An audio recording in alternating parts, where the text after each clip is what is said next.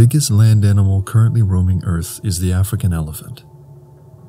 They weigh between 2,286 to 6,350 kilograms and grow between 2.5 and 4 meters tall at the shoulder.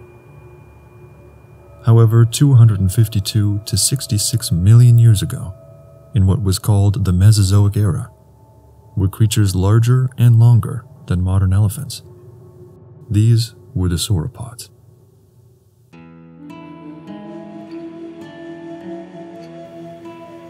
You'll probably recognize a sauropod. They're long-necked, four-legged herbivores with long tails. Some of the most famous dinosaurs were sauropods, including the Brachiosaurus, Diplodocus, and Brontosaurus. It is this group that the biggest ever dinosaurs belong to. So who was the biggest?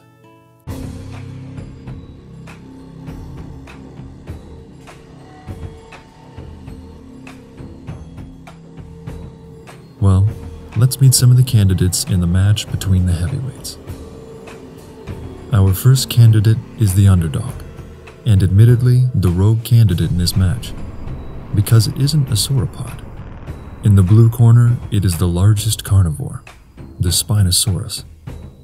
Roaming the Earth 100 million years ago, the Spinosaurus had distinctive spines growing from its back, which were up to 2.1 meters long.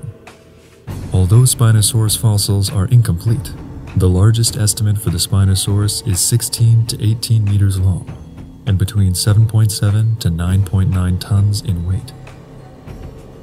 In the red corner is our first sauropod competitor, the Saltosaurus. Getting its name from the city of Salta in Argentina where it was discovered, this sauropod is a little smaller compared to some of its cousins. They weighed between 2.5 to 6.87 tons and were 8.5 to 12.8 meters long. But don't completely write off the Saltosaurus in this match. They had a unique strategy to defend themselves from predators. Fossils show that the Saltosaurus was covered in bony armored plates, which would have made it trickier for predators to get their teeth into. As cool as that is, this is a video about the biggest dinosaur. So in round 1, the Spinosaurus is the winner. Next up to take on the Spinosaurus in the battle for the largest dinosaur is the Dreadnoughtus. The Dreadnoughtus was a titanosaur.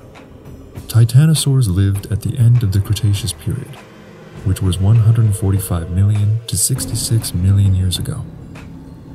Their fossils have been found on every continent, and they were some of the biggest creatures to ever exist on Earth. Their huge size often helped them evade predators.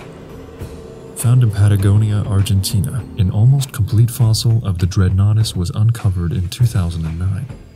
Using the current fossil record, we think the Dreadnoughtus would have roamed the Earth 77 million years ago. As for their stats, this dinosaur was 26 meters long. Imagine 3 London buses in a row. It weighed a huge 65 tons. There's no match here. The Dreadnoughtus takes this one. While the Dreadnoughtus was huge, it had some big ancestors too. Next dinosaur to fight for the crown of largest dino is the Titanosaur, also known as the Patagotitan maiorum or Patagotitan. Titanosaur remains are older than the Dreadnoughtus, living about 100 million years ago. But Granddad certainly had some impressive stats. A study in 2017 estimated the size of the Titanosaur using various fossils found in Patagonia, South America, including a thigh bone measuring 2.4 meters long, almost the same size as an African elephant. Using these estimations, some paleontologists think the Titanosaur would have weighed 77 tons and measured 37.2 meters in length. Others believe the Titanosaur was 31 meters long and weighed about 50 tons. Furthermore, the dinosaur bones discovered hadn't completed their growth, so they are potentially even bigger dinosaurs of the species waiting to be discovered. We've got to give round 3 of this match to the Titanosaur. But this fight isn't over yet. Sitting in the light and airy Museo Municipal Carmen Funes in Argentina is a 40-meter long reconstruction of our next fighter, the Argentinosaurus. In 1987, fossil hunters discovered what they thought was a large chunk of petrified wood. It wasn't until 1993 that this fossil, which was the size of a fully grown human, was recognized as a single vertebrae, a small bone which forms the backbone of the Argentinosaurus. No complete skeletons of the Argentinosaurus have been found. Researchers can only guess the dinosaur's stats, with estimates coming in at a length of 37 to 40 meters, a height of 7.3 meters, and a weight between 99 and 110 tons. For this record, this means the Argentinosaurus weighed more than a Boeing 373. They didn't stop growing their entire lives, which would have helped them reach these massive heights. If these estimates are correct, the Argentinosaurus could have been the largest dinosaur to roam the Earth. Indeed, the largest creature to ever walk on land. But hold your horses, because we have another competitor in the ring. While the Argentinosaurus and Titanosaurus were heavy and bulky, there was another dinosaur who was even longer in length. The Supersaurus. The Supersaurus lived 150 million years ago, during the Jurassic period.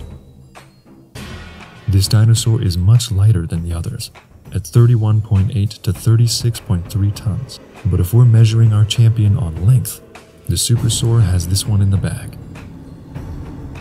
It's longer than the Diplodocus and Brachiosaurus, coming in at a whopping 42 meters from snout to tail.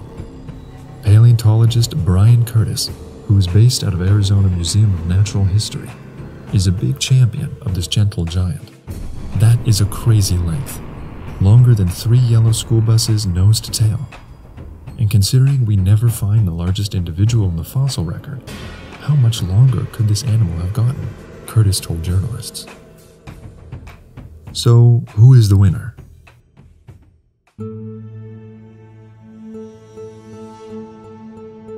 It isn't an easy task to figure out who was the biggest dinosaur to ever roam the land. It's rare to unearth a complete fossil, and most dinosaurs weren't fossilized. Remains might have been scavenged or otherwise destroyed. We already know of some potentially huge fossils that have been lost, like the discovery of Edward Drinker Cope in 1878. Cope found a bone from a sauropod called Amphicoelius. It measured twice as long as any other bone discovered, so could have been a contender for the largest dinosaur ever. But this bone has been lost for a long time. There was another case of the fossilized bones of the Bryhachisaurus in India. In 1987, it was described as being longer than 35 meters and weighing over 80 tons. But in 2017, it was reported that this fossil had disintegrated, meaning they no longer exist. Plus, there's debate over how to measure the biggest dinosaur. Does length, weight, or height count for the most? What do you think? People use different techniques to measure dinosaurs. In a way, everyone is on a different playing field. Different models will get different results. A lot of this process uses guesswork and estimations. But finally, new discoveries can change expectations. For example, paleontologists discovered that the vertebrae of sauropods were filled with air sacs. This meant they had to scale down how they determined mass.